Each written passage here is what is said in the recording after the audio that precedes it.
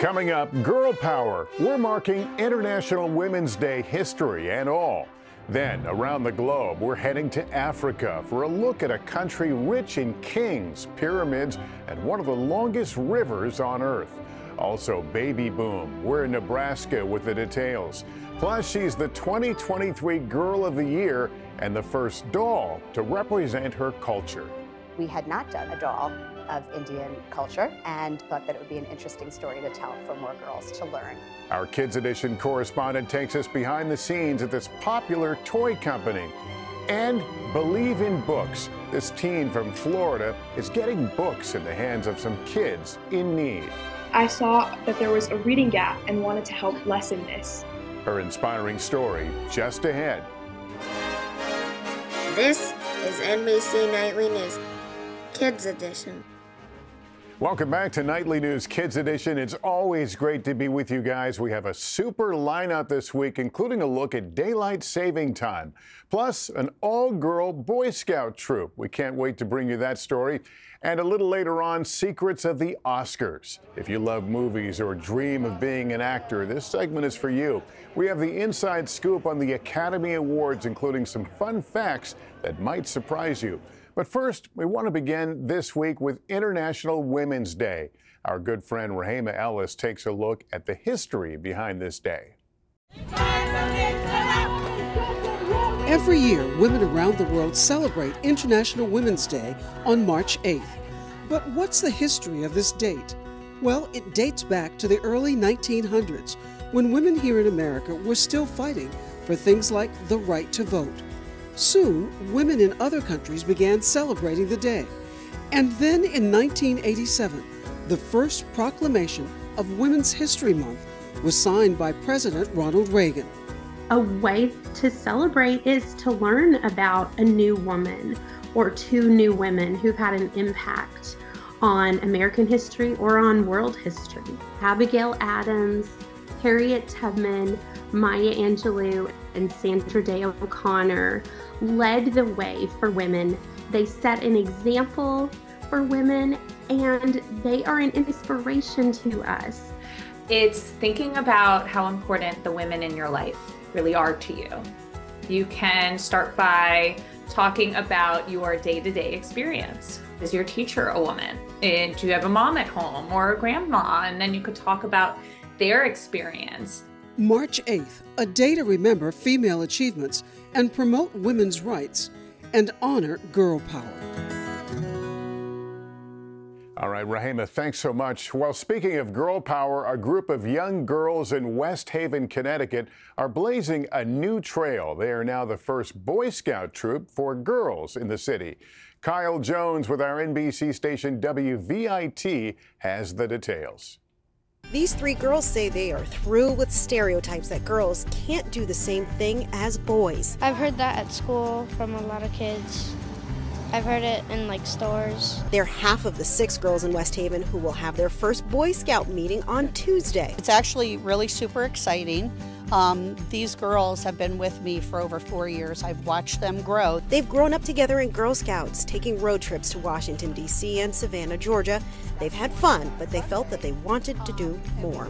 Boy Scout troops made up of girls are growing, and their parents say that it's helping them become strong women. I think it will give her opportunities that perhaps she wouldn't have otherwise gotten. The girls tell us that their friends are happy that they're starting the group, and those that don't like it don't have to do it. I think it sends to a lot of girls too that you can be anything you want to be and just go for it.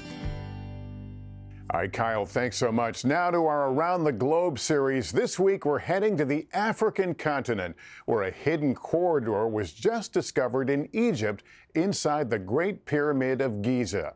For more on the pyramids and Egypt, we turn to our friend Raf Sanchez.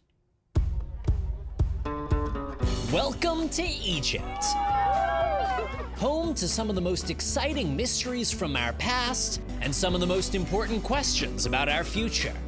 It's a place rich with history, beautiful landscapes, and great food. Let's get started. Humans have been living in Egypt for tens of thousands of years, longer than almost anywhere else on Earth. And around 5,000 years ago, they built these, the mighty pyramids of Giza. How did the ancient Egyptians build their pyramids? We still don't really know how they made such huge structures without modern equipment. But for much of human history, these were the tallest buildings on Earth. And we do know the pyramids were giant tombs with hidden chambers inside to bury ancient kings and queens.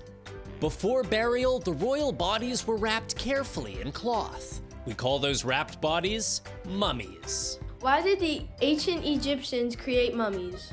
They believed in keeping the body safe so the soul could live on in the afterlife, a new life after a person dies.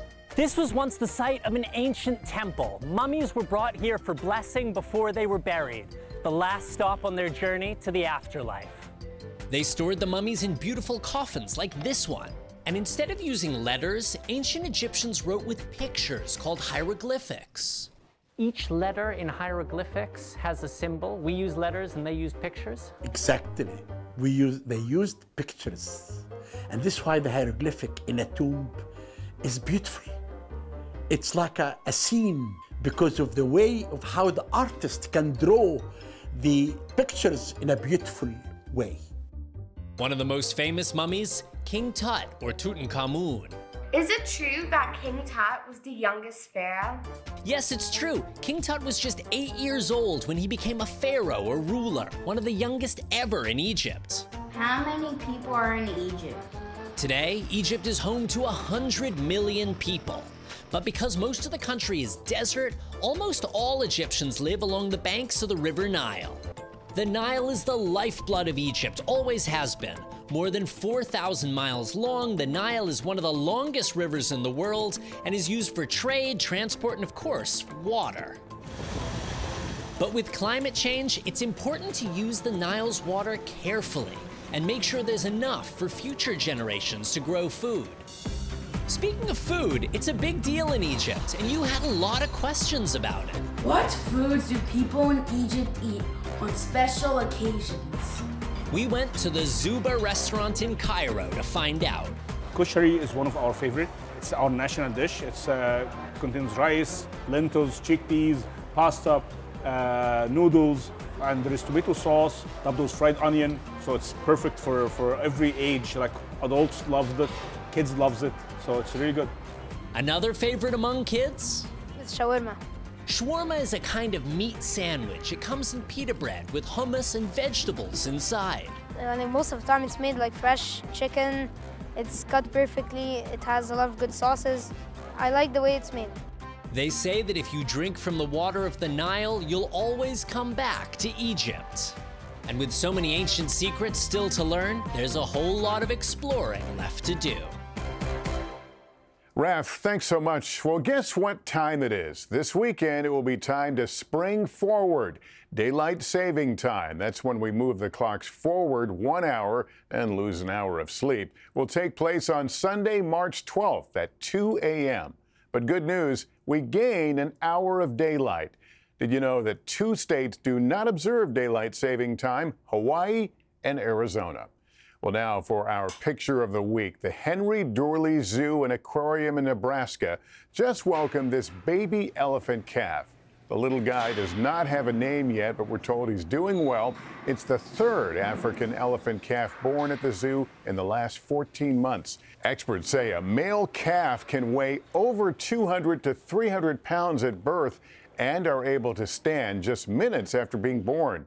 Did you know African elephants are the largest land animal in the world? Meantime, she's the 2023 Girl of the Year, American Girl that is, and the first doll to represent her culture.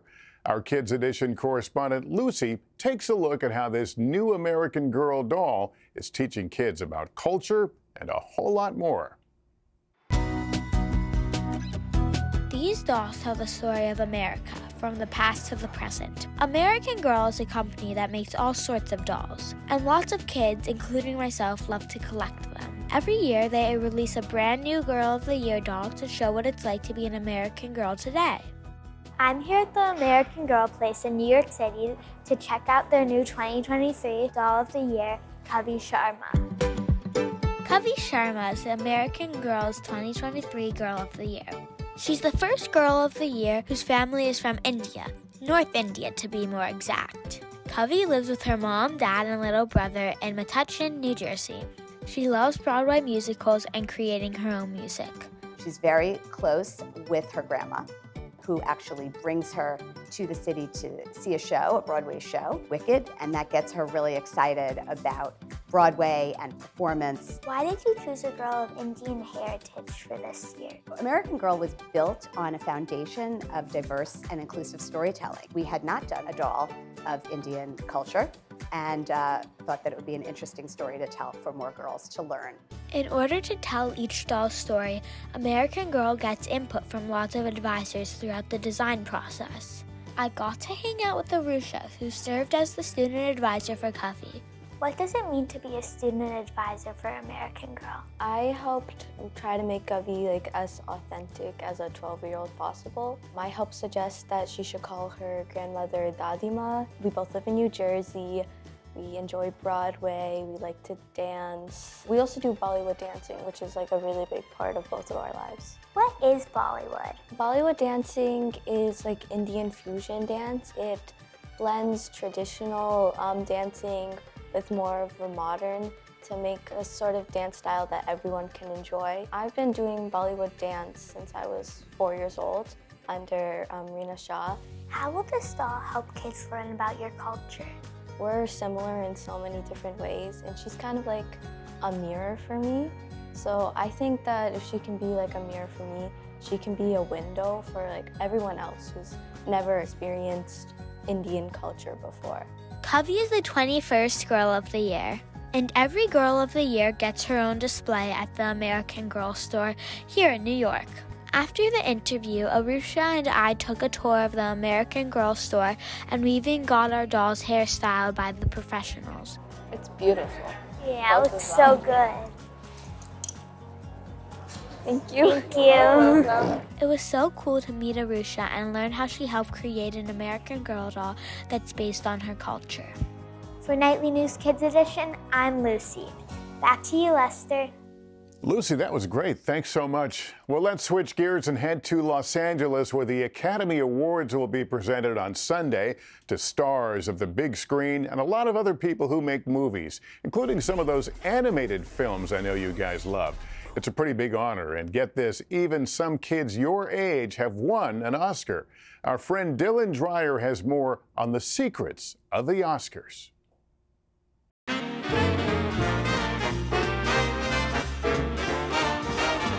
The 95th Academy Awards will take place at the Dolby Theater in Los Angeles on Sunday. And if you ever dreamed of becoming an actor or making movies, this ceremony is not to be missed. There's something about the Oscars that's bigger than every other award show. The thing that's special about the Academy Awards is that unlike a lot of other big awards like the Golden Globes, the Academy Awards are voted on by people who actually work in the movie industry. Categories include everything from Best Actress and Actor to Costume Design, Writing, Makeup, Best Director, Best Movie, and of course something kids love, Best Animated Feature. Well, I don't know. I just get pumped up and kind of wing it. This year, movies like I Know I Can Never Defeat You, Lobo, Puss in Boots, The Last Wish, They'll become women without me. Turning Red, I don't understand. and Guillermo del Toro's Pinocchio are all nominated for the animated Oscar. So I think that's one category that particularly a lot of younger movie fans are going to be really interested in. Something else fans are usually interested in, seeing the stars walk the red carpet. But this year, organizers have rolled out something new. Hi kids, I'm Sarah Freeman. I'm an NBC News producer, and I'm here along the world-famous Hollywood Boulevard, where the Academy has put up this giant tent for when the celebrities arrive on Oscar Sunday. And it's a new look this year. Usually the carpet's red, but this year it's a champagne color. Over there along the risers are where hundreds of media from all over the world will stand and interview the actors, directors, and all the other nominees as they make their way into the Dolby Theater. Once the nominees and guests arrive, the Academy Awards are presented. Until the envelope is opened, only a couple people know who the Oscar will go to. Basically, no one knows who the Oscar winners are except for just a couple of people who work for the accounting firm that actually tabulates the winners. So it's just about 2 or so people that know the winners, and they are there at the Oscars just to make sure that the correct envelopes are given out and the correct winners are announced. And speaking of the Oscars and those golden statuettes. The Oscar statue is a beautiful golden man. He's called Oscar because apparently someone who worked at the Academy many, many years ago looked at the statue and thought that it looked like her uncle Oscar. So the nickname stuck. And what's interesting, what you hear from a lot of people who win Oscars, when they actually get to pick it up and hold it for the first time, they're very surprised at how heavy it is. An Oscar statue weighs 8.5 pounds. If you want to get an idea of how much that weighs, go to your refrigerator and pick up a gallon of milk. That's basically what it feels like as far as the weight to hold an Oscar. Did you know Walt Disney holds the record for the most Oscars ever won? He received 26 Academy Awards during his life. And the oldest person ever to be nominated is legendary composer John Williams. He received his 53rd Oscar nomination this year, right before he turned 91 for scoring The Fabelmans. Is it still a thrill to hear your name? Absolutely. I guess it's now 53 Oscar nominations, which seems unreal that anybody could be that old and working that long. But I think it's like baseball. Every time you get in the game, you want to win the game. So if you're nominated, it's very exciting. Even after 53 years, I'm very pleased. Win or lose, the Academy Awards is not just for grown-ups. Kids have been nominated and have won too. When you think of Oscar winners, you think of people like Brad Pitt and Julia Roberts and Sandra Bullock, these actors and actresses who have had long careers. But in actuality, some very young people have been nominated for Oscars and have even won Oscars before. Tatum O'Neal is the youngest person to ever win an Oscar. She won Best Supporting Actress in 1974 when she was just 10 years old. And no matter what your age, if you're a movie fan, the Academy Awards ceremony is always a hit.